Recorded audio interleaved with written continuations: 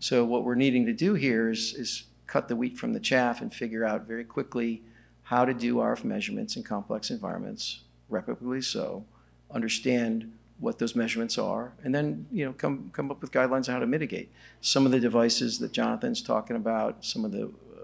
leadership we're seeing from other countries in terms of reducing RF exposure because they're looking at biological impacts in addition to the thermal impacts, may be a